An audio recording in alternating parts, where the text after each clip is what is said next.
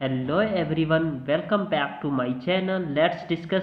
Friends, आज हम class 9th का साइंस सब्जेक्ट का वर्कशीट नंबर 49 डिस्कस करेंगे और यह वर्कशीट आपका 29 अक्टूबर 2020 के लिए है। तो आइए इसे प्रॉपर वे में डिस्कस करते हैं। फ्रेंड्स, अगर आप हमारे चैनल पे नए हैं तो चैनल को सब्सक्राइब कीजिए, लाइक कीजिए और शेयर कीजिए और बेल आइकन को प्रेस कीजिए ताकि आपको लेटेस्ट नोटिफिकेशन मिल पाए। और फ्रेंड्स, इस चैनल पे आपको 1 से 2 दिन पहले वर्कशीट की सॉल्यूशन प्रोवाइड कर दी जाती है। ओके फ्रेंड्स, तो आइए स्टार्ट करते हैं। ज्ञान। We know that the water in mineral salt are the observe by root from the soil and gate transported to different part of the plant.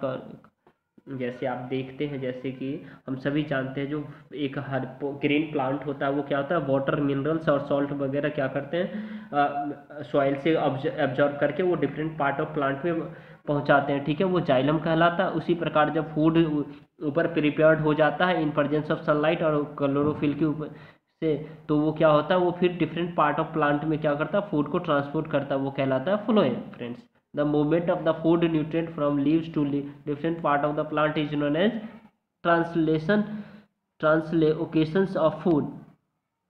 अब देखिए, आपको ये देखना है दोस्तों, फ्लोएम क्या होता है। Phloem structure. Phloem is made up of the different part of the cell which are also the known as the component element और फ्लोएम। अब देखिए, कंपोनेंट ऑफ द फ्लोएम की क्या क्या, सीव tissue, companion cells, phloem parenchyma और phloem fibers।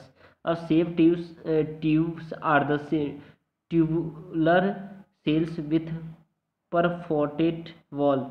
Every sieve tube cell is accompanied with the companion cell. Companion cells have the nucleus and other cells organelles. Except the phloem fibers, all over the component of the phloem are living cells। आप यहाँ इसका figure देख सकते हैं। ये आपके NCERT book में भी है, तो वहाँ से भी आप देख सकते हैं। फ्रेंड्स, अब देखिए फंक्शन क्या होते हैं। तो phloem transport food from leaves to other part of the plant which is known as the translocation of the food. और phloem is unlike xylem is that the material can move in the both the different direction in it.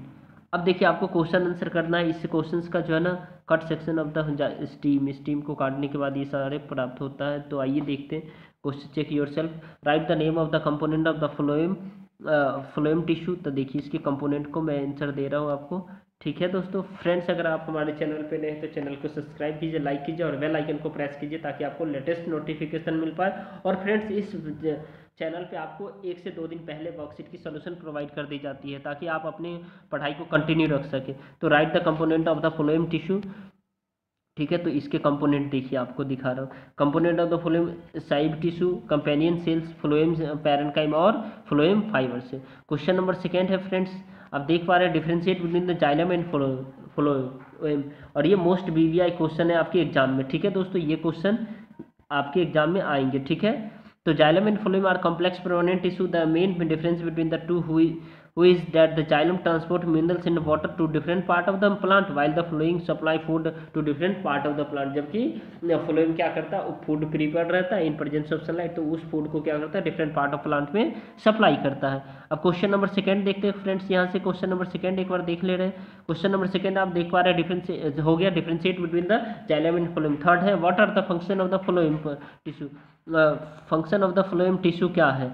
ठीक है, तो इसको आप देख रहे हैं। देखिए, the main function of the phloem tissue is plant to supply the food to the different part of the plant, right।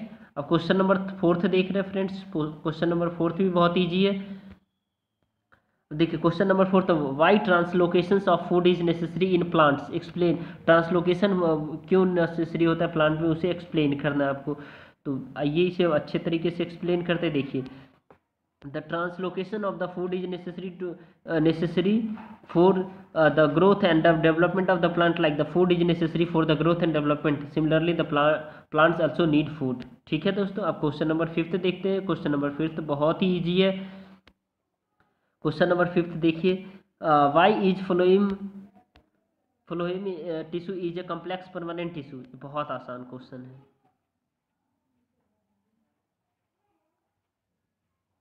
देखिए, the phloem tissue are the made up of the more than one type of the permanent cells perform different functions, so they are the called the complex permanent tissue. Okay friends, thank you.